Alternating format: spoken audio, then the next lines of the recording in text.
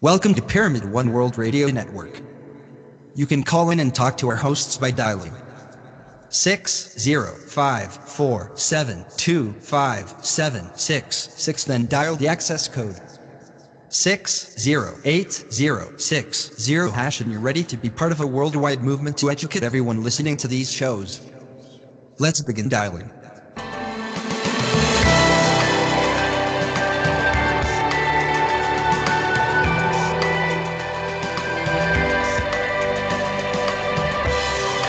This is a Pyramid One International Network presentation.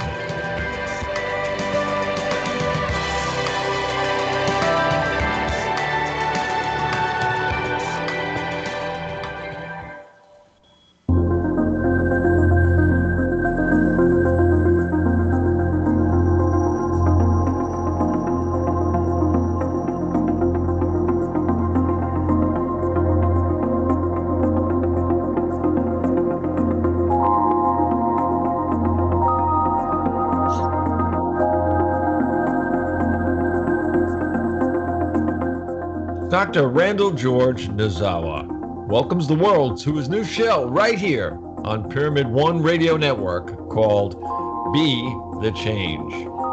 First, a little bit about your host. Dr. Randall George Nozawa had played high school football in Honolulu and later became a professional bodybuilder.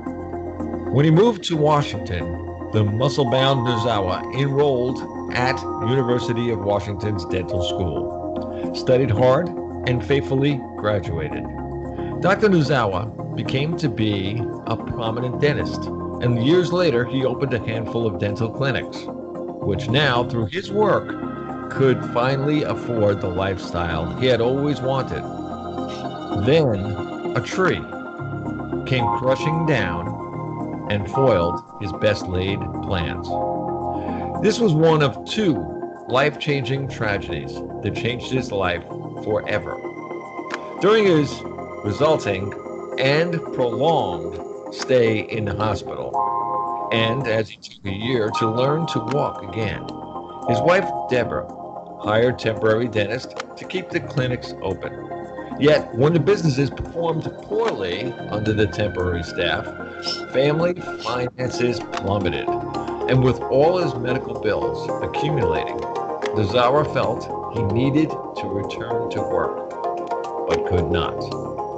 That's when Nozawa realized he could not perform his dental duties to the high standard he was accustomed. The accident took away his sight, and even with assistant devices for the seeing impaired, he felt his dentistry skills were now substandard, which made him have to close his clinics to so many patients that loved him so much and the work he did for all of them. Then again, tragedies hit again, and this time he came close to death. Dr. Randall George Nozawa, now blind, got caught in the middle of a couple's domestic violence incident on one fateful night. The heat of the domestic violence, Dr. Nozawa was shot in the head from 12 inches away. The crime shocked and rocked the community of Gig Harbor, where it occurred, and received its due amount of attention in the area newspapers. Looking back on it, Nozawa said that getting shot feels like thumping your forehead with the heel of your hand. It does not hurt. He did not yet know that the bullet had shattered and bore a hole through his palate, destroying molars, nearly severing his tongue, and destroying his only eye. All he knew was that he could not see, and he was bleeding. Dr. Randall George Nozawa, after all his pain and enlightenment due to near-to-death experiences, now the doctor is here for the world and you, the audience, to learn, listen, and awaken. Some of the subjects he's going to touch on are the 8 pillars of wellness, which are nutrition, mental, emotional, physical, spiritual, relationships with self, others, with the environment, management of toxins, finances, many of the new technological advances that have brought many solutions and conveniences, but also more new problems.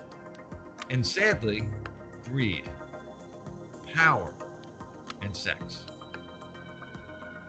Food that's no longer fresh from the earth and our water has been hijacked and contaminated by the big agricultural businesses or chemical companies like the ones we know about, and poisoned with herbicides or insecticides and antibiotics, petroleum products stored in chemical leaching plastics filled with illness causing GMOs and used as a political fodder to control humankind, infecting us with diseases and making us beholden to the pharmaceutical criminal racket. Combine the enormous stresses of earning an income, inactivity because of work requirements, and travel, the toxins building up in our bodies, divine gifted bodies, and sliding further down a sinkhole of hopelessness and helplessness. Humankind is suffering, and dying. Call the doctor today on his shows. Talk to the doctor. Listen to a show that will probably be a #1 daytime listening show on or before the year 2020, I predict. With great respect, it is Pyramid One Worldwide Radio Network's honor to introduce Dr. Randall George Nozawa.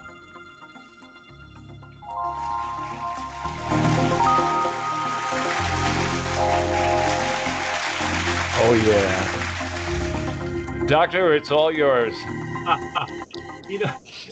you know, Bob. Every time I hear your voice, it to me, it's like coming home. No, yours is the one of not only knowledge and authority, but security. And that's what I get from you and Pyramid One, and not being the tech savvy blind person that a lot of my friends are, and all that. You've got to put up with all this tech things that are just way beyond me, and like we were talking about yesterday, when things change, kind of up to you to figure it out. Well, I get to listen to my mechanical voice on my computer here, and that's as friendly as I get. So I thank you for someone's got to figure this out, and I well, who do I call? I don't know who to call. So I called you. So you told me, right? Yeah, exactly. And you see, and that's just where you come from and where you bring your show, and why I think that your show is so popular, and your channel is that you bring honesty and truth and all that, and that's why if you can intersperse here and there with American Party, I would like that, because with our guest here, Nasreen, who just rounds up this January, this 2020, and better than the show, it's 2020. She brings leadership to our world, and many of you will probably never have heard her, but what she does with her love for things, and for love of doing things, for creation, for helping. This is the kind of people we need more of in our world. And she gets to be on this show, and that's because of you, thanks to you. And so the show like this can reach 138 different type of countries, and all of us are looking for something, but a lot of times we don't know who to ask or who to get advice from. And so what they get from me, what they get from you is truth, honesty, and just backed with a whole bunch of love behind it.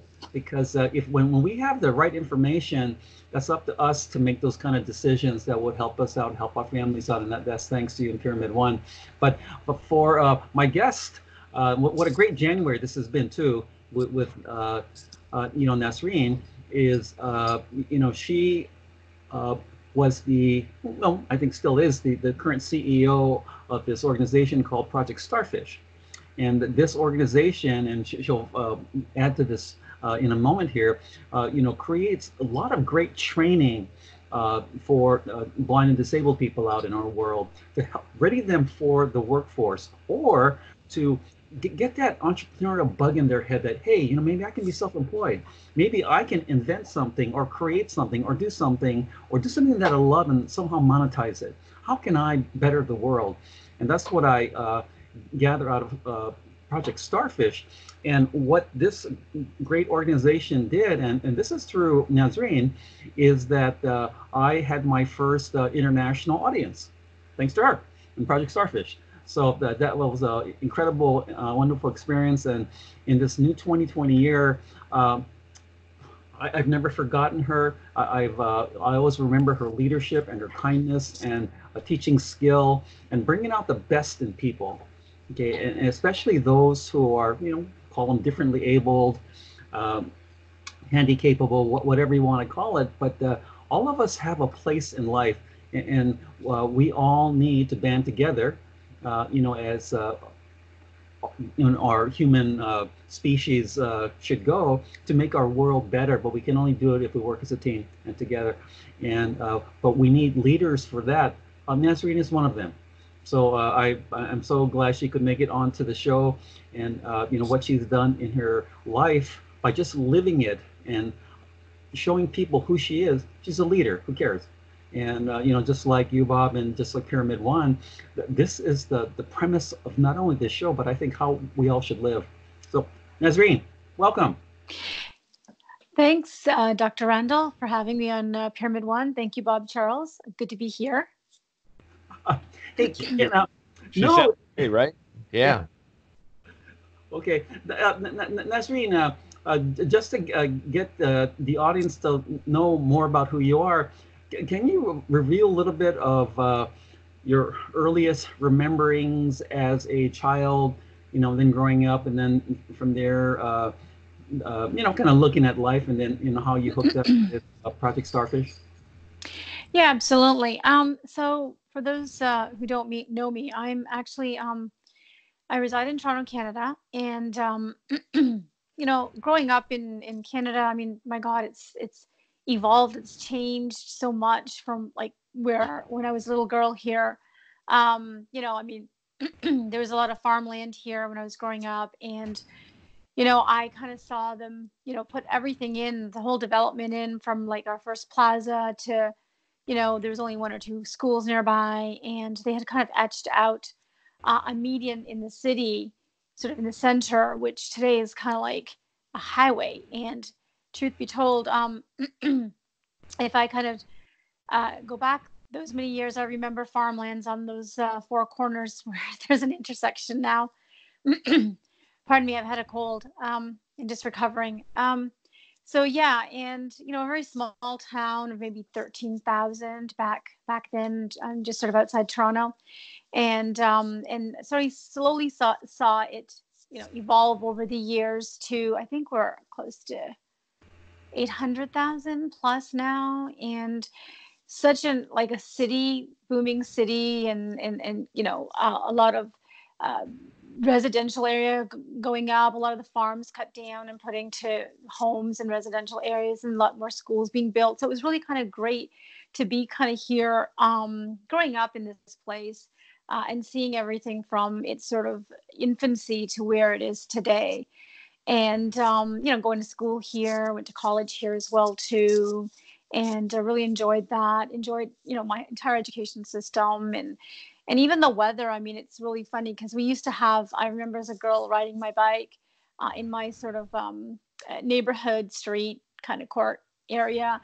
And the weather, we'd have summer from something like June, like end of May, June to early, end of August. And then as soon as October hit, we would have like our first snowfall. And I'm not talking just like, little flurries that we have now, but I'm talking like large drifts that would kind of cascade over the eavesdrops, kind of that picture perfect Christmas card scenery. And it was just amazing, snow up to my knees.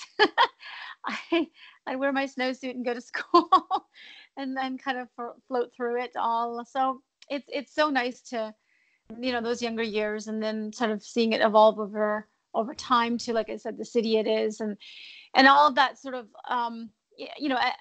environmental elements as well, sort of lessening. So, we don't get as much snow anymore, and it's certainly not. I mean, first snowfall is always that picture perfect postcard look, but after that, forget it.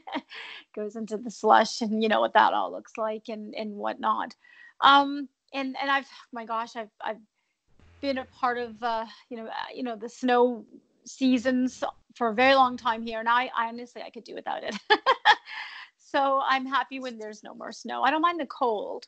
You have to be Canadian to enjoy cold, and honestly, I've been to other parts of the world, and the cold there doesn't really compare to the cold here. Whatever a similar temperature there could be here, honestly, it's going to be like another 3 to 5 degrees more brisker, cooler, edgier than what is elsewhere. And so that's Canada for you, and you got to love that. And that's what makes us Canadian. So growing up, it was great. I went to a great high school, and went to college. I did my background is in information technology, but over the years I acquired other degrees to kind of upscale and upgrade myself. And I've also worked in all the 3 different sectors: blue collar, white collar, retail in the past. And I'm also a parent of a wonderful daughter who herself right now is finishing university. And so, my journey has been incredible. It's been fun. I mean, there's been challenges along the way as well, too. But I think my biggest challenge came later towards my mid-20s, when I ended up developing or being diagnosed with an eye disease called retinal pigmentosis. And retinal pigmentosis is one of those diseases that just, you'd rather not have. But it creeps up on you. And there's no really rhyme or reason for it. I mean, they've got some idea from being hereditary to being sort of, a mutation in cells and the DNA and this and that. I mean, and so there's lots of other factors to it too, but it's not something that anybody would really want. And to be part of their life. And well, it kind of crept in with me. And over time, gradually what happens is it depletes your vision, whether it's your central that may go first, or if it's your peripheral, then you'll end up with like a tunnel vision kind of thing going on until it's completely depleted. And so there's different variations of it. And every RP patient that you talk to, you're going to find that they're like different in their sort of experiences, outcomes, and just basically their overall health. And so, that was a bit of a shocker, and had to kind of deal and cope with that. Especially since I was kind of diagnosed when I was on mat leave, and and so that was kind of a shocker. And then so after, I had my baby, I never just really returned back to work. I just kind of slowly started dealing with this new lifestyle change and this new diagnoses and motherhood. So it was a grand old, fun time at that point in my life. And then slowly, just was more of a domestic engineer in those days, because I was mostly focused on raising my daughter and kind of deal with this new lifestyle change due to the diagnosis. And, so it's just been sort of a interesting and challenging life experiences since then, Dr. Randall. Yeah. Wow. No, thank you. Yeah. Well, I never knew that about you. That's There's one part that she did leave out, and Oh, Nasreen, you're right in my niche of okay. humanity. You really, really are. It says you're a fan of glass art. I like it. Oh, yeah. I- You know, Absolutely. there were things on here that just grabbed me when I read it. Oh, let Fanning. me tell you about that story. So, and Ah, I'm going to go backwards again a little bit. oh, So, go- when I was little, my uncle at the time, he worked for a factory here in town. Again, it was just the factory apparently is still here these many years, and it's called Consumers Glass, and he worked there. And basically, they made beer bottles and all kinds of other glassware, like bottles mostly, clear bottles, colored bottles. Anyways, he brought home one day a vase, and it was blue. And then he brought home a statue of a woman and a man sort of embraced with a sheet sort of like over them, or however the etching lines were and everything. And they were just beautiful. Two of the most beautiful things I'd ever seen as a little, 5, 7-year-old girl. And I never imagined glass could ever be colorful. I thought glass was always going to be translucent. You can see through it. It's going to be, that clear color, kind of like my glass storm door, my windows. You're 5, 7-year-old kid. You don't think, that your world is small and limited. So he brings these home, and I fell in love with the colors, and I admired the etchings on them. And then when the sunlight went through them, the pyramid of color that scoped through was just like Mhm. amazing. And so I just never thought glass could ever be colored. And and ever since then, my love of glass has always increased. And I'm always looking for glass, like art. And then I went to cathedrals and stuff and churches as a young girl through school, and we went on field trips and stuff. And what amazed me were those beautiful stained glass windows up there. And I would just look at the colors and the designs, and try to kind of see what I could see through them. Like, because sometimes the stained glass could have a picture of it Yep. etched in there. And so I was just always kind of looking through and figuring out as a little girl, how did it get all those little panels of glass together like that? How did they do that? Very So careful. yeah, so my love of glass art kind of started really young. But then where I live, I never really found anything up until like about 10, 12 years ago. I came across an emporium store that actually sold glass flowers. And the minute I saw these Yeah. beautiful glass flowers, I'm Yep. like, I have to have all that. I have to have them all. And then I bought them all. And then I saw another place here in the mall at Christmas time. They used to sell glass. He's an Italian designer actually, and he designs like figurines, Mhm. animals, flowers, birds, hummingbirds, bird baths, those really beautiful pieces, angels, and they would put an exhibition in the plaza. And so I bought and when I saw that, I was just like, okay, stand back. This is what I need. I'm coming here and I need these. And I came in, and they were just absolutely beautiful because they were all lit around the exhibit. And they had like 24 gold etched in certain parts through it. So there was the glass with the 24 karat gold. And if you bought, like, let's say a flower, there was also so there was different other colors, like blues and pinks and reds, depending on what you bought, flowers or hummingbirds or what have you. And there was all kinds of animals, from little piglets to rabbits and Wow. all kinds of stuff. So I started buying pieces one after the other because I just like, this is, oh my God, I found glass art finally. And over the years, I've collected it. And truth be told, I broke some too because Oops. they're fragile, as you know. So that's where my love of glass art has come. One of my things on the bucket list is, I think nearby somewhere about an hour or so away, they have the Corningware glass factory where you can go and blow glass and learn how to do that. And that's one of the things Yes. on my bucket list. I have been there. They are those guys that blow the glass there. Mm-hmm. So I could sit and look at them for hours. Wow. They have Wow. it's just handling that. I mean, it's amazing.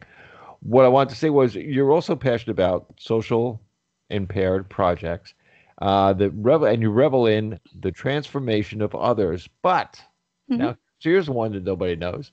You also like to ride roller coasters. Yeah, yeah. So, I Uh, mean, seriously, the free feeling that you get, whether it be mental with others or the transformation of others or a ride on a roller coaster, there really is no difference. that's true. If you put it like that, absolutely, I agree. Yeah. I mean, it is so awesome. You also love to travel, and I've I been do. all over the world. So, I mean, Hmm. the two of us, that's cool. You listen to music. I play Hmm. music. I write music. Awesome. And the biggest one, I mean, I swear to God, if I had a gong here, I'd bang it. You love coffee.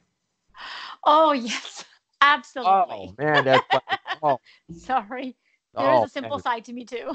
Oh yeah. Oh yeah. Good cup of coffee, a good, I don't know, maybe an old movie or something like that on Yeah, TV. Get my hand out of where it's going.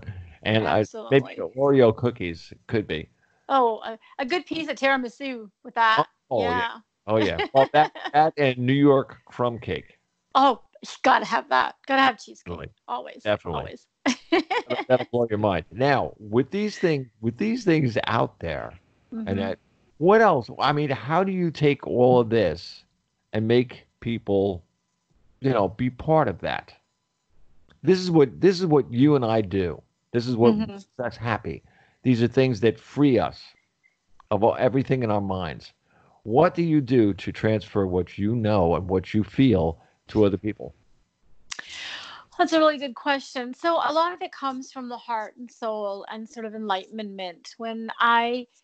You know, when I first was diagnosed, one of the things that was really difficult for me was just to kind of understand what on earth is this and what will it do and how will it debilitate me from all aspects of my life. Like, how will I be a functioning mother? How will I be, a functioning, I am a daughter to somebody. How will I be a functioning daughter? How will I, be a functioning sister? How will I be a functioning myself? And that was the biggest thing. And so, when I was going through things, I was kind of like grappling in the dark to kind of get back up on that horse again, to ride again. Because obviously, I went to mainstream schools. I grew up here. Like, I went, through the quote unquote norm Mm. of society. And then all of a sudden, this lifestyle change. So that was like really devastating and disheartening and really hard. And I had really no help at the time. And so, one of my struggles and challenges within myself was to kind of figure out how to stand on my own 2 feet and find the right resources so that I can start to walk again, or go back to sort of a lifestyle that I can, now like adopt to. And that was a little bit daunting, but I did my own self teachings and my own self help. And I went through that sort of core, slowly through it. And I had some, people in, in sort of so-called friend circles and stuff, ask me all kinds of questions like, what are you doing? Because basically they're, like, what are you doing now? Or what can you do now? And it was kind of like, those kind of questions are kind of hard hitting, because it's like, well, yeah, what can I do now? What should I do now? How can I help myself? And then, excuse me, you have lots of people telling you what to do, how to do it. Lots of people saying, okay, well, you're just like, okay, you're good as a companion. Let's tag along. Let's go shopping. Let's go this and let's go that, because you poor thing can't do anything else, right? Like, you can't have a professional identity, or what can you really do? And so that was kind of like challenging. So, then I thought, well, I don't know this community and I don't know this world. So the first thing to do is to kind of understand this world and this community. And the best thing and how to do that is to join it, and to get training and learn how to do that. So I joined some online, courses and online platforms where the disabled community would hang out, and I would kind of see what they were doing. And because I kind of consider myself from both sides of the track now, that I can bring in a lot of things and insight and useful ideas and sort of a larger scope from the world I once knew, because I navigated it to the world I now am. And so slowly I started to, but I needed to learn and understand the sort of the world I am in today. Those folks, who are they? What do they look like? What do they do? How did they cope? How did they get through their day? What tools and technologies do they use? And so then I started, like I said, just joining their communities, learning from them, peer-to-peer learning, joining some online courses so that I could sharpen my own skills and better myself, so that, down the road I could maybe think of being employable, or at least volunteer work, baby steps, right, was the big thing here. And so joining those platforms, I really found sort of camaraderie. I found likeness, like-mindedness. I found different types of people in those platforms. People that, for me, it was a very new learning experience and new exposure. And so I found people that were, born completely blind, and I also found people that were like sort of later in life, as I call them, that kind of go through the change like I did. And so that was kind of like interesting, because I started to sit there and analyze a lot of it, but in a good way, to kind of figure out, okay, how do the later in life folks kind of, what do they bring to the table? How are they? And then the people who have been totally blind, how did they adjust? What is their world like? And so I would sit there and I would, just participate, and I would sponge all of this in. And then it really kind of dawned on me that, there's a lot I could bring to both sides here, because I am from, now I'm in the middle. I was one side, now on this side, but I have a larger scope and vision and insight. And so then that's my interest in sort of, I started to think, well, how could I make a difference in the lives of some of these people? How could I help them? And at first the opportunity was not there. And so I was okay with that. I just continued to just communicate and keep in tune with the people, and kind of understand, okay, also, what are their social aspects now? What do they do socially in their lifestyle change? Because I used to go play soccer and badminton and all kinds of things, and now what do these folks? What do we do?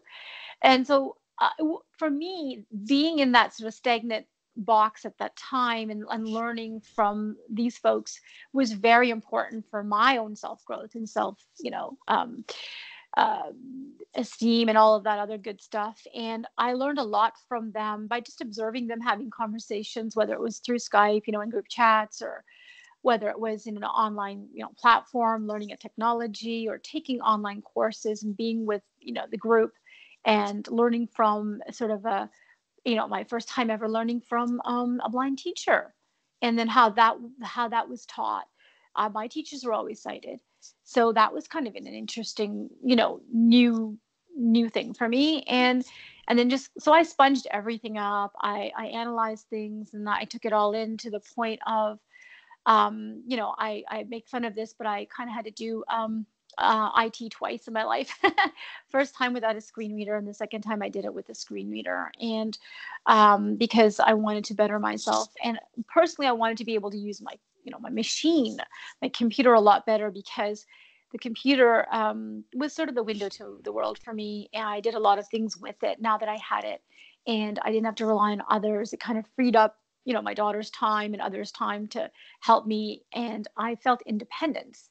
And that was really important to me, because, obviously my independence had been lost and crushed as a result of the diagnosis, and slowly, the transition. And, so this is great. Like, hey, I've got a new lease on life through this computer. And so why not learn how to use it better? Platforms have changed since I've been there. Oh, what's this new thing? Internet. We didn't have internet when I was taking it the first time. So, on a CD you got for free at the market. oh, we didn't even have CDs in my time. Not to tell you how old I am, but but we didn't even have CDs. My God. Yeah. AOL was given away for free. And so was Earthlink. Yeah. When Well, you would leave the store and you would go out of a grocery store or yeah. something like that with your food, they would throw one in your bag. For good measure. Yeah. Yeah, no, well, the mouse was the biggest thing when I was taking information technology back in college. And when I took it, we were just a small group of girls. They didn't know we were only 10 of us, because you can go to medical, secretarial, or information. So we went into information technology. There was 10 of us, and we thought it was a secretarial course, but we were completely wrong. And then I think a year or two later, I came in to do, to drop off something or whatever. And all, everything's changed, and then now it's all saturated with guys in there. We've got colored screens, and I'm like, oh my God, the whole technology's totally changed. But anyways, so that's why I thought, well, I'll take information technology again, and this time I took it with a screen reader, which for my own usage, to see how this graphical user interface platform is going to be like and stuff like that, because obviously I missed the boat on it due to the RP. So it was fun. So it was a fun class, and that was a great opportunity to kind of meet more people, and then sort of rebuild myself on that. That was my first stepping stone, sort of to that to re-educating, part of the re-education cycle for myself, and self-help for myself. And then through that opportunity, somebody had given me a tweet about Project Starfish. Actually, somebody had tweeted about Project Starfish, and they forwarded me that information, that this was found in a tweet, and this project is opened up, and you might like to join this. So at first, I was just kind of like, okay, well, we'll get to it, because I was in my final exams, and online final exam that I was doing. So I thought my concentration was really there. And after that, somebody, then I decided, well, that I heard the platform was sort of getting bigger and taking off a little bit. And I was again advised to look into it. And it took me a couple other weeks before I actually decided to go back on the website, read about it, picked up the phone and called the founder, Subhashish Acharya, and called him. And then, we ended up talking for a little while, a couple hours, about the initiative and everything, and then the rest is history. I ended up joining the project, and what I really loved about the project is that it was not everybody understood it. The project had many different facets to it, and not everybody understood it, and everybody was just kind of like, they thought it was, it kind of came in with one different like sort of model, and then over the time, the model did change slightly, but at best in the beginning, the model was designed to help folks with disabilities find a place where they could get some work experience, an experiential learning platform. So the platform was designed that the old career center model was kind of dismantled in this model, because in a career center, you walk in with your resume, you read the job boards, you get assistance to help look for a job. And, you may or may not find one that's suitable to you, and you can apply anywhere and everywhere you want to apply. And sort of the project was designed in a way that it would be more like a farming and hunting kind of, I guess, think tank ground, if you will, sort of a think tank of sorts, where you farmed and hunted. And so, and then you were able to build up those skills, those soft skills that we call them, that you could be more a workforce ready. The initiative behind the project is really about, Subhashish, his passion for also helping people. He was at a job fair in Boston, and there was a vendor's market there, and the vendors were there. He was there on a different type of, he was there with doing a documentary with somebody and just assisting. And basically there was a whole group of folks with disabilities there, dressed in their Sunday best with their canes, dogs, and guide people. And he went to approach one of the vendors there and said, hey, we got a good crowd out here, and this is a great group of folks coming out here to apply for for these jobs. How many are you planning to hire? And the response that the gentleman gave him at the booth was just disgusting, disheartening, and depressing. Is basically the man said, oh, I have no intentions of hiring any of these folks. We just asked them to come out to dress in their Sunday best to make them feel good and give them purpose.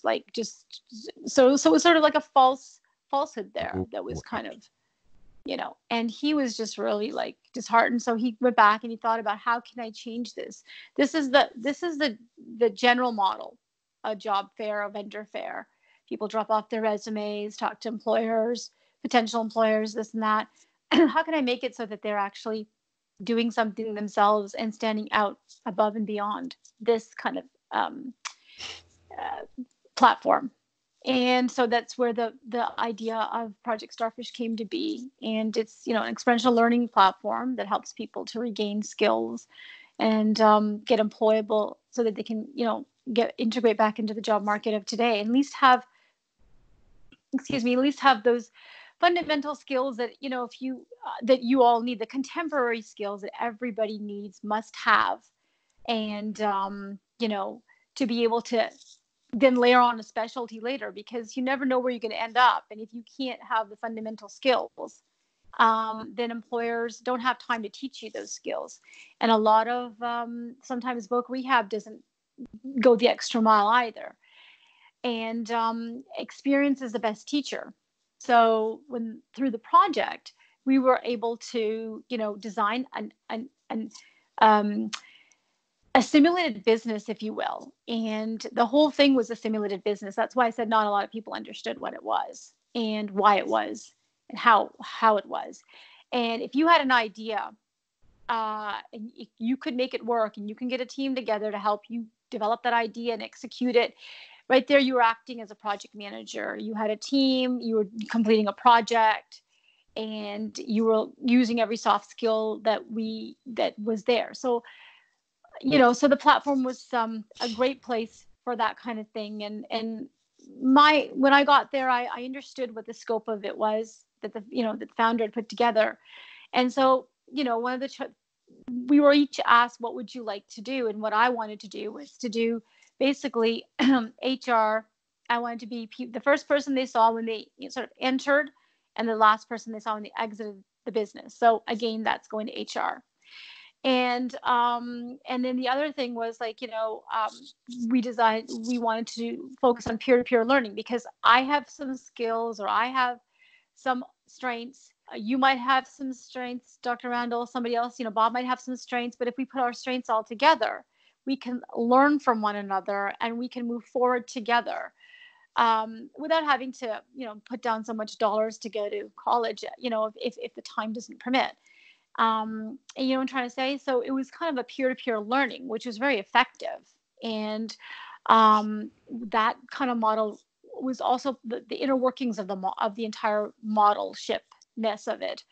And so we, the first thing we did was, then that's what I wanted to do. And others were into business development, and some people did social media marketing. Well, actually, social media marketing came up in 2016, but others people did a lot. The other arm was business development. And so I went into the HR side, and then I resurrected the entire portion or corner of that, and onboarded people and put processes into place. And then also the training had to be. So we thought, well, peer-to-peer learning, we need to design a training program that would be effective for everyone to learn. And so then, what are these fundamentals and contemporary soft skills that need to be learned?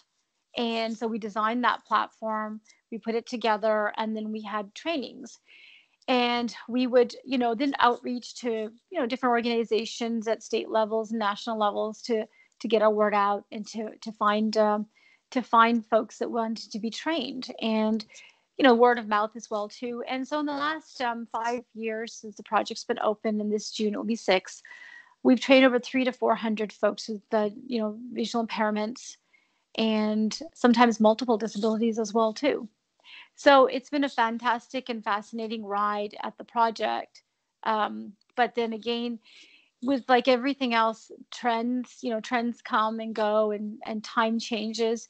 And so come 2017, we decided, actually, I met you in 2016 when we actually put the social media component together, because most of our 2014 and 15 was developing, the training of contemporary skills and soft skills and our business development. We also, at that point, were working with outreaching to startup and scaling businesses, because one of the things that the founder thought that was really a bonus was to get projects in from startup companies and scaling companies where the CEO didn't have a lot of time to do everything and needed some helping hands in the area of time suck, as they call it in the terminology. And so, we would reach out to scaling startup companies, and get them on projects, get them on a call, like this, and we would talk, and we would end up trying to work on, extract and negotiate projects with them, and then we would in return for that, they would give us some monetary gains, and those were small bonuses that the teams working on the projects would get as a small stipend, as an encouragement, and also to kind of give them the sense that, hey, you folks can be employable, you can be, and this is what, um, working feels like, and here's a little bonus. This is, a little small stipend, and look, this is what getting, a stipend at the end of the day, what it feels like, and a little few dollars or pennies in your pocket, so to speak, what that sense of independence and empowerment can do for you. And so it was all combined in the entire ecosystem of the project and its sort of meaning and focus. And, so everything we did was in a simulated concept, except that when we were working on the projects, with the small startup companies, we were actually doing work for them that was of value to them. And that gave us the experience that, you needed to get out there in the real world. And so we had that model for a while. Then in 2016, when I met up with you, Dr. Randall, we had our 60 Minute to Impact platform open. And that basically was also bringing people together. A lot, again, people, some understood it, some didn't understand it. And that platform was basically about communication styles, moderation, getting, using some of the soft skills to kind of track down candidates for the interview, and reaching out to them and having those conversations to get them on the line, and then then having somebody to mediate the call and moderate the call, and then everything was recorded so that we would then then through social media then bring in the concept of social media marketing and branding, have the people learn what that was and have it strategize on a different campaign. So like when we had you on, Dr. Randall, we learned your backstory, we understood your backstory. And then we ended up, going to some of your websites and, doing some research on you, putting together a profile on you. And then, we designed a campaign strategy around you, and then designed tweets that we would send out to our followers, on all the socials or what have you, Facebook, etc. And we would actually, promote our speakers. We promoted you as well too through that. Now, that became a part of the learning exercise and ecosystem for what social media marketing and branding is about. And those are great fundamental learning building blocks for anybody coming through our system and our platform. And you couldn't get that even at a college level, even if you tried, because although it was not a textbook oriented to the period, if you know what I mean, it was better than that because it was fun. It was peer-to-peer learnt. It was everybody was all hands on deck to learn this, and everybody took a part in what they wanted to do, what they liked to do, or their strengths. We leveraged their strengths, and everybody got to work in teams, collaboration, networked. All the big heavy keywords and buzzwords that you do on the job were actually done hands on there. And that's how we were able to get you on, Dr. Randall, and all the other guests that we got on. And people would also have take turns moderating or asking questions. And that's when you were talking about being exposed to people around the world. We had people at that time in 2016. We had over, I think, 9 or 10 to 12 different countries represented. And if every one of those people, they were asked to tweet it out in their networks. Imagine where you start here in the U.S. and how many other groups or people, there's India, Philippines, Malaysia, Denmark, UK, Australia, where the recordings would go once we were done processing them. We would put them on the socials for people to listen to them thereafter. And so imagine where all of that has kind of gone through all over the world. And it was a great idea and a great platform. And sort of sad to see it kind of go. But all good things must come to an end, as you know. And then in 2017, what happened was that we ended up having to change the model slightly because the times asked for it. Folks, the people that were coming in for training at that time, they were a different breed of people than we had before. These people were a little bit more, they wanted more, they were a little bit more, I would say, on the education level. A lot of them were people who were the later in life who were losing their vision to whatever, glaucoma or RP or whatever have you, and were in that lifestyle change and wanted to reskill themselves.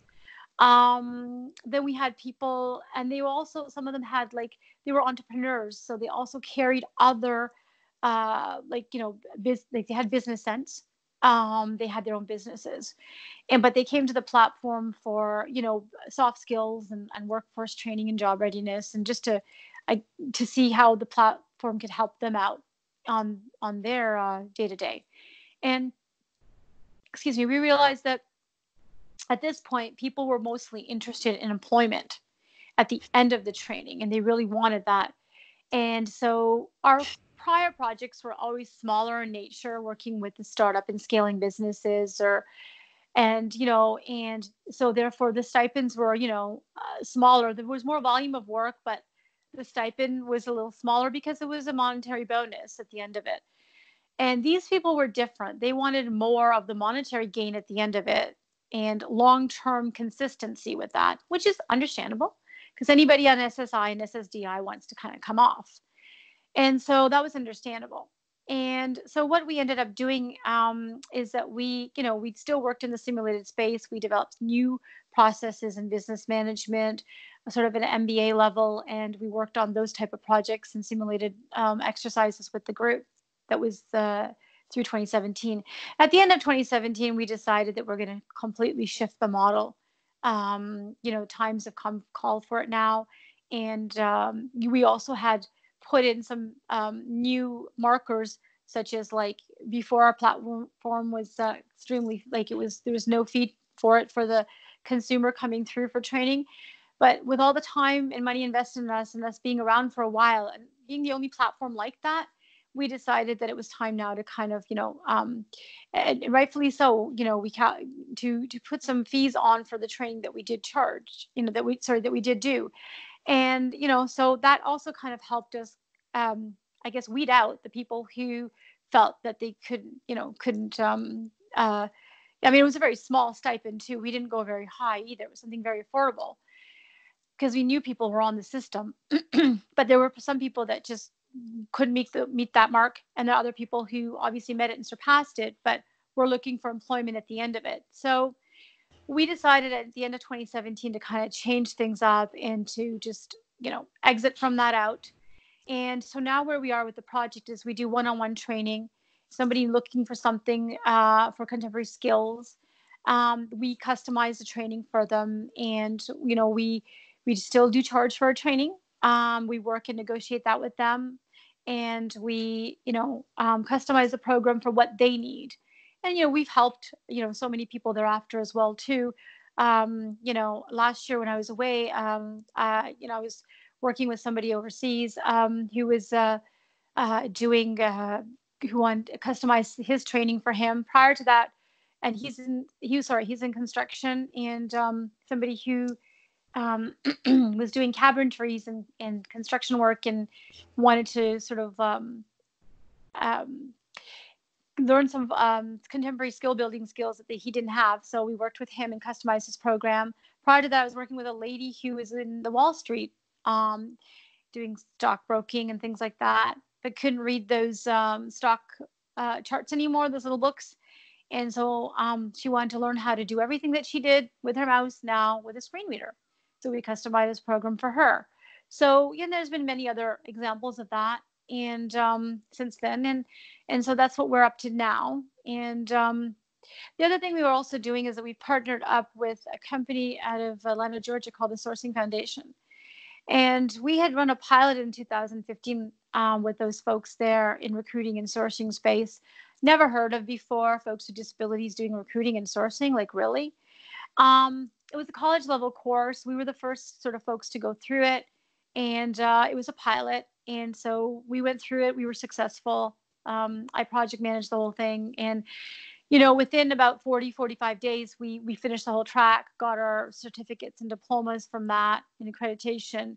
And so we ended up partnering up with the Sourcing Foundation. And in 2018, it was time for, I guess, them to run another pilot. And so they ran another pilot with the state of Vermont, Voc Rehab, and the project, and the Sourcing Foundation, and another group in Vermont on the ground called Orion Global Talent. And, a few more folks with disabilities, varied visual acuities, went through that pilot. And that was also successful. And at that time, they'd asked me to help with the orienteering. And, one of the questions I was asked was, what were some of the challenges you guys experienced when you went through this? And I said, well, basically, when we went through it in 2015, we had no parachute. Like, we had nothing. We just throw it into it, go sink and swim, go do it, be done on the other side. Had we had some orienteering, or we had a parachute, we would have been okay. So then I designed the orienteering program for them.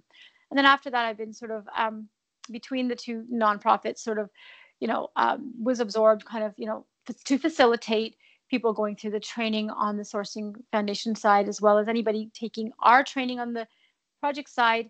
If they have an interest in the recruiting and sourcing, then, we always guide them that way as well, too. So that's where I've kind of, where we are today, Dr. Randall. And, it's been an interesting journey. It's not a unique one, but it's certainly been an interesting journey, to say the least. No. Oh, well, I've learned a lot about you, but see, why it's even more confirmation for me why I asked you on the show. You're a leader and you're hard and you're darn creative. Okay, now I didn't know about the RP for you because one of my closest friends that I met at blind school, that was his journey, except that he was experienced that very young in life. And you can see how people's personalities go, because he was probably 5 or 6, and he saw this envelope on his dad's desk from the eye doctor.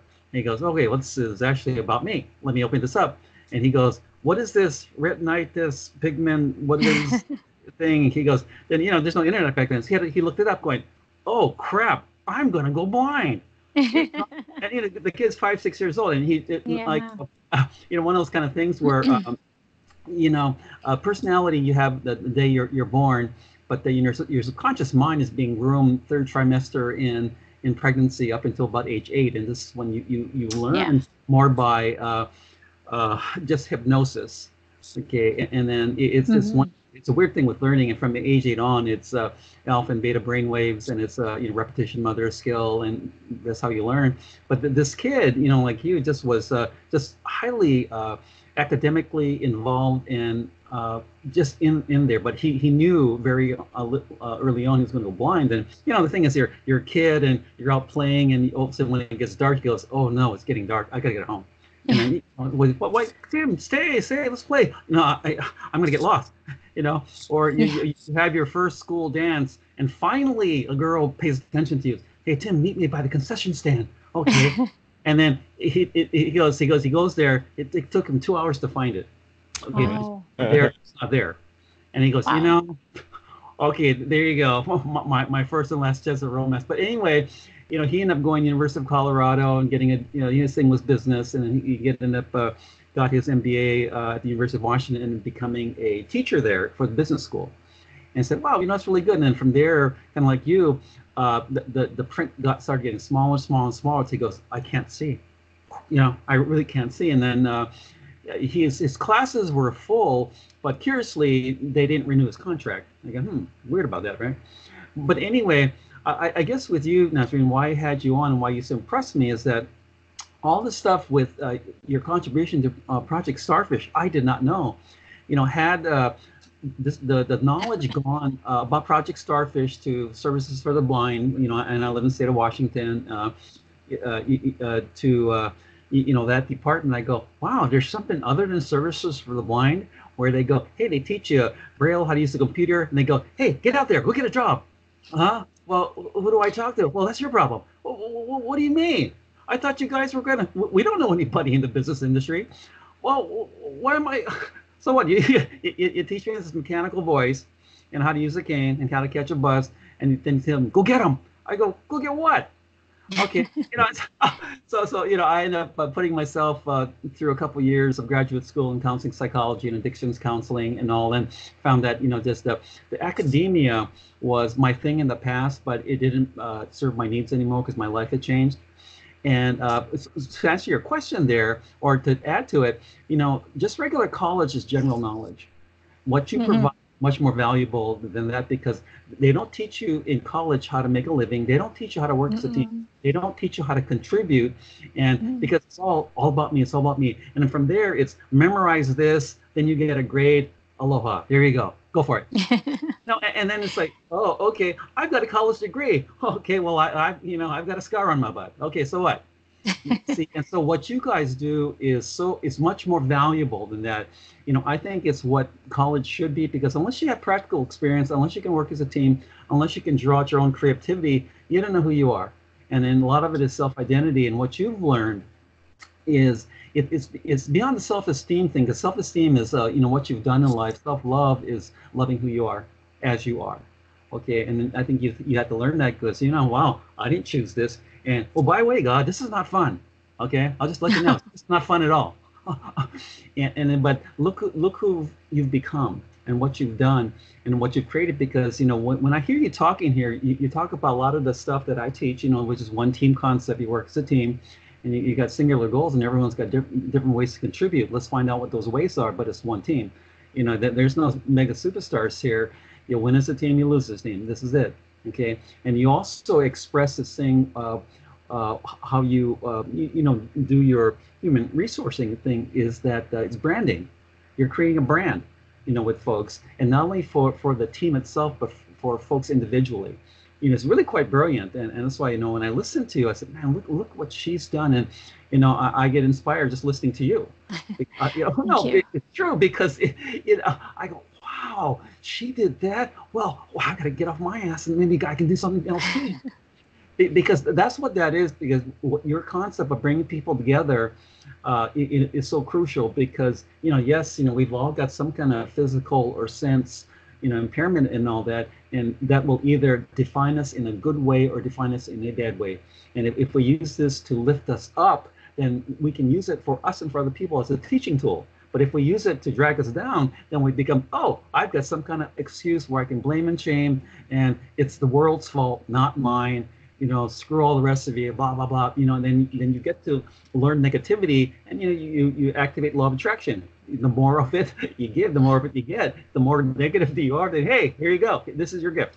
You see, and so what you bring to the table is not only positivity, but you have to live it. You're not one to say, oh, well, for you blind folk, blah, blah, you do this. It goes, no, I lived it. And, it ain't fun. And I had to find my way. And this was my way. And to share those experiences is gold. It's just gold. Okay. And then so you just kind of brought it in a very short time here, like where I think colleges fall down, because colleges, I do like secondary education and all that. But to me, it's all general knowledge until you get to, say, a master's or doctoral program. And even those programs don't teach people to work as a team. How to lead with their heart. How to be creative, how to be generous, how to be giving. And from there is that you memorize this. You memorize this. You want to become a doctor? You memorize this. I go, what for? No, well, I don't know. You just memorize it. Well, like body parts. You memorize anatomy. Okay, well, let's just work together.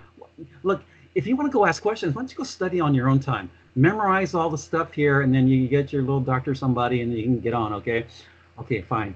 So, see, what you bring is so much more valuable. Okay, this is what I think true education is. And what you've done is that you bring people together. And now you have to adapt, to the changing times, because you got all these entrepreneurs in, and, we want to make money. And it's making money. It's a tool, of course, but it tells you of value of what you put in, and then you get something out of that. And then we want to take care of our families too. And then you know this quite well. The world is looking to you. What's a blind girl gonna do in life? Okay, Yeah. let's give her a broom or something like that. Or she can answer the phone. People like that can answer the phone. You see, and said, "Oh, okay," kind of stuff like that, or so she can hang up coats or something like that. I said, okay, "Well, I wasn't put on earth to, sweep unless I really have to, and then or hang up, that. I want to live my dream. I want to be who I am. I want to see where I can go because I don't know, and Yeah. I've got this sense loss here, but could that be an advantage? Could that make me a better person? Could that make me better and stronger? And it did for you, And then what I find is a lot of folks aren't like you. Okay, they will use that impairment as a crutch, and from there you blame and shame the world, and that's how the work becomes. And it's sad to me. And so, had I known about Project Starfish while I was in blind school, as I call it, I go, wow. I said, well, what's this? You guys want to teach me Braille and teach me how to use a cane, and you kick me out and say, hey, good luck. Good luck for what? Where am I going? Yeah. See, and yours would be a totally different concept. In fact, Project Starfish could actually train a lot of the blind agencies in our country, and every state has one. Okay, and they do the minimal leases. Here you learn Braille, you learn kitchen skills, you learn how to catch a bus, you learn a cane use and all that. I said, okay, that's great. I've been self-employed for 30 years. I want to get back into the workforce because I know business. He goes, well, that's your problem. Well, how do I meet these people? That's your problem. Oh, okay. And so a lot of things go into that where you show up somewhere and then you're all decked up, but you got your cane, and you can say, hey, you're next. And I tap my way into somebody's office and I go, oh, who the heck are you? And a lot of that is not chatted about.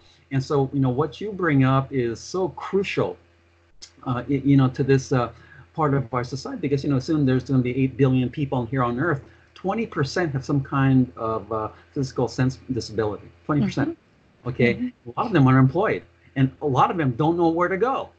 Where do you go for help? I mean, you can't go to the services for the blind. They go, hey, we teach you Braille, we teach you cane skills. Go get them. And it's like, okay, well, how can I even get home? Well, am I going to get killed crossing the street? And so you send me yours. I think is such a valuable concept, and you rolled with the times. You rolled with it, and you notice things are changing because people, we want skills and all that, but we want to contribute to life, much beyond the money part. In our small earthly time on Earth, I mean, if you look at years, many people don't, and we want to contribute in some way, like, I want to leave a legacy. God put me on earth for some reason. I don't know what that is. And, it's a lot harder when you can't see. So where do I go? And so that's where I think that Project Starfish and Subs, and I like him a lot. And then, you brought innovation to this darn thing. And you brought leadership. Thank you. And then that's not only comes from imagination and creativity, which is, that's your conduit. What I tell people is where the humanness of us touches God, because God talks to you. Because, there's nowhere in your brain that has a part for imagination or creativity. Okay, that they can't find that part. It's out here. It's outside. Okay, and so that means you have a spiritual connection, and you're thinking that way, because imagination is spiritual. Because when you look at a Henry Ford or Thomas Edison, things like that, here's like our guys that are trying to do something that has never been done before. Okay, and Thomas Edison had 2 years of schooling, and we've had much more. Okay, Henry Ford could barely get to the 6th grade because he wasn't very bright. His parents wanted him to be a farmer. Henry, you're not smart enough to do what you're doing. I want to create the first horseless carriage. What the hell is that? Well, it's something to do with the motor. And well, how do you do it? I don't know, because it's never been done before. And the same thing with the incandescent light, but never been done before. How do you do it? Failure. Oh, I found one way that doesn't work. I'm going to keep on going. Okay, and that's where ingenuity comes from. That's where imagination comes from. That's all spiritual, and that's what you bring to the table. And you bring a big heart, because you have to live through this. Going, I want to live a normal life. Yeah. Yes. And all of a sudden, goes, oh, shoot, what the heck is RP? Oh, let me look that up. Oh, really? Pretty devastating Really? when you first see it. And there, it's like when you first start experiencing this, man, this is going to go, I've got to, one, become a different person. And then, the more you learn, you become, you grow. You learn by growing. And, And then that's growth. That's why I'm so passionate about helping people when and where I can, and trying to show them their potential and stuff like that. Because, I've had people who come to the project and, they've literally cried explaining their story, an initial conversation with them. They talked about, RP, they've talked about, their challenges with it. And it's almost like listening to everybody's, 400 people's story over the 4 or 5 years. It kind of, hits you. So I'm very passionate about, making a difference in their lives. And that's why I focus on helping people. I don't know everything, I'll be honest, but if I don't know it, I'll try to know it. I'll try to help as best as I can. Anybody and anyone who's, wants to help and reaches out, that's what we're here for, to help one another. And what better way but this through the school of life, right? No, it's true. And see, that's what I mean with what you do, is that you provide hope for folks. Because once you lose hope, you pretty much are lost. Okay, once you lose hope, that feeling of hope, everything is lost, because now you don't care, and all that. So the folks that come to you, and of course they gotta gush out, their story, and I really enjoy people's stories, and you've got a powerful one of your own. I listen to you and I go, oh, good grief, man. Because it's like, you're right. There's a difference when you're born blind, or you go through life as you had, and all these experiences that you had, primarily visual. You get to ride your bike, okay? Yeah. And you get to play ball, you get to play tennis or things like that. You get to go to school. You say, hey, you need to study for the SIFs. You get your book out and you start reading. Yeah. Okay. That changes radically. And the same thing is, where's the bathroom? Oh, really? It's that around the corner and up the stairs. Oh, okay. Things like that. Hey, where's your house? Oh, it's down the road to the left. Okay. Yeah, it's the greenhouse. Okay. You see, and you're going, all right. And then, the same thing when you talk about your friends, what are they thinking about and feeling? Says, we like her, but what do we do with her when we invite her? You can't see the game. Okay, I got to tell her, that the home team scored a goal or something like that, or, things like that, or, the beer on the left is the light beer, the one on the right. And I go, okay, what do you do with her, right? And so they themselves are going, okay, we still love her, but what do we do with her? Okay, and so, do I invite her out to a movie? Is that rude or something like, things like that? So, the dynamics change when you change, and so with your friends, you go, okay, you test them, because they go, what do we do with Nasreen? Well, we like her, but it's not the same. So they had to relearn things, and then so did you. And on this road, you found your passion. You like helping folks, because what's the neat thing is that you don't know everything, because if you did, we'd have to call you God. Hey, God. And what's this? The ending on God. Yeah. Yes, right. Well, him and JC are my buddies anyway, so no problem. Okay. Yeah. What I was going to say was that we're at the end now, so this is what we have to do. We have to get information. In other words, Nasreen. Mm-hmm. Yes. Okay. How can we get in touch with you? How can someone listening right now get in touch with you? And where's your website so that they can go in there and know you better? Yeah, absolutely. So, our website, I will tell you, be honest with you, it's a little bit, we're working on the back end of it. So it's a work in progress. So you can find us at www.p as in Peter, starfish.org. That's www.pstarfish.org. Or you can always pop us a mail at hr@pstarfish.org. And just address it to me, and make sure you have your contact information in there, and maybe a possible resume, and I'll be more than happy to get back in touch with you all. That is awesome. And we also have some more information is in the chat room right now, and that it's for sourcingfoundation.org. Yes, absolutely. So if you want to know more about recruiting and sourcing, because a lot of folks with disabilities can do sourcing work from home, it's pretty easy once you learn go through the online course. You just need your computer, your internet, and obviously a working phone. And if you want to reach me for the sourcing, to learn more about recruiting and sourcing, how you can get involved and take the online course, you can reach me at Nasreen at sourcingfoundation.org. And Nasreen is NAS as in Sam, REEN as in Nancy, at sourcingfoundation.org. You can pop me an email, and I'd be more than happy to get in touch with you. Well, there you go. Doctor. Hey, thanks so much. Hey, I'm coming home. There you go. Nasreen. Thank you, Bob and Dr. Randall, for having me on your platform. You're gonna have to come back though, because we could definitely go into this deeper. Are you serious? Yeah. Oh yeah. Let's do it again. All right, you guys. Be good. Right. God bless you. y'all.